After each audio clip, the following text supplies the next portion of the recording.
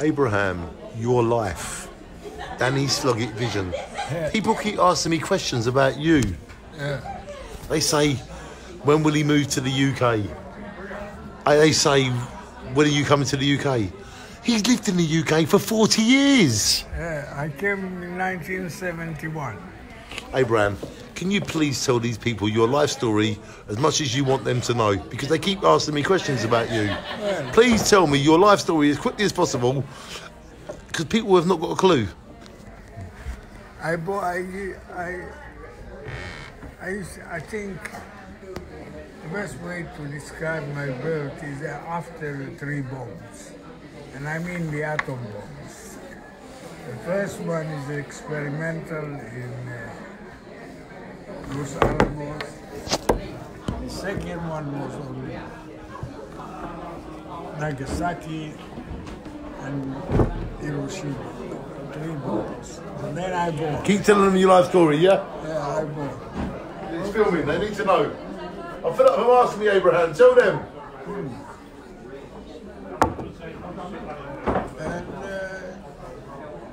And maybe I'm lucky. I realize that I am. I realize that there is me, and there's my parents, and there's my brothers and sisters, and all of them. And I realized myself, maybe very early in time.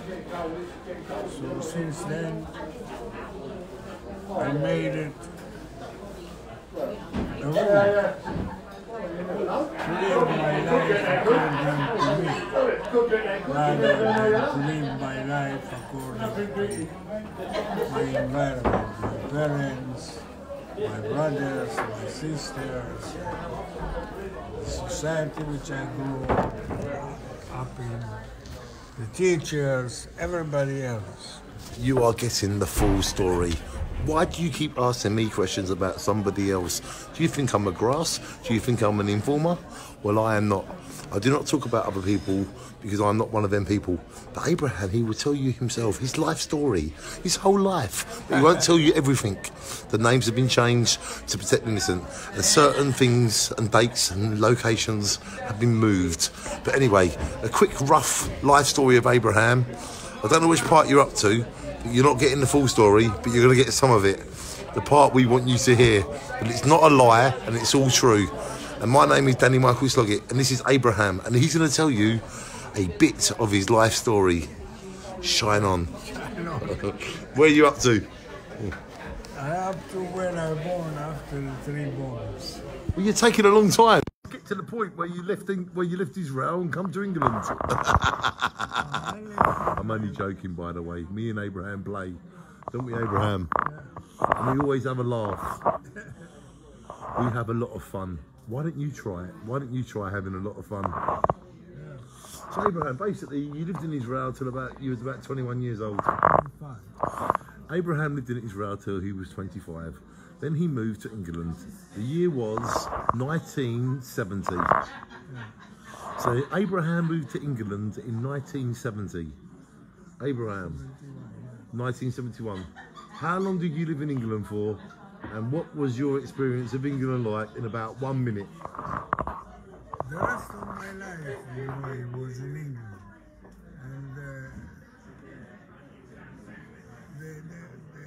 And that's how he met me, you silly person. How do you think Abraham met me? By living in England. Abraham lived in England from 1971. So how about that? How do you think Abraham met me? This is how Abraham met me. Abraham met me. We met Abraham. You met Abraham. I met Abraham. I met Abraham 20 years ago. When did you meet Abraham? So Abraham, where are we? Well, in 1971, I arrived in London, penniless. No return ticket. No, nothing, but I trusted my karma, I trusted myself, and things changed. I soon find a job, and my life changed. And it was a happy life. It still live. Happy life. Even though England was like in the vision of people, it's a dark, rainy, cold place. When I arrived, it was the opposite. Sunny, warm, lovely place. There was a lot of bomb sites. It's just after the Second World War. There was a lot of bomb sites still in London. It was very deprived. A lot of poverty, a lot of pain. Especially the East End. And that's where I started, with the bagel bakery. And I got involved in many businesses of bagel bakeries. And a different kind of life. Free, happy, did what I want. Always trusted my karma. So if I needed money, money came to me. If I needed a friend I met. Here I am, your friend arrived. His name was DannySloggett, and he arrived in the form of me. And here I am, Abraham. And I've met you in the last century, and I've known you in this century, and I've been to Jerusalem, and you have been to Jaywick, and we're going for our next adventures all over Europe. Me and Abraham have only just begun. So how about you shine on? And if you can't shine on, how about you shine off? Me and Abraham have got a lot of adventures and a lot of dreams to come true. I'll pass you back to Abraham. And I just wanted to tell you that I was here. And I want you to know that I was here. Here I am. Here I am. I'm here. I'm here. Shine on. Shine on. Where are we, Abraham? We are now in Jaywick, and we are in the JJJ pub, having a nice beer. Well, can I just toast you and say shine on? Shine on. And that is Abraham's life story. But I'm going to let Abraham finish his life story. We cut a lot out because you can't know too much. So Abraham, what is the conclusion? Well, tomorrow we're flying to Spain to start a new beginning, a new revolution. We've been to Spain 2 or 3 times already. This revolution's been going on for years. Yeah. We'll go on for more years. We're going to take a bit of desert and turn it into a paradise. Happy, free people, like me and Danny. So Abraham, what do you think of me? What do you think of Danny? I think Danny is a great person and he's true to himself.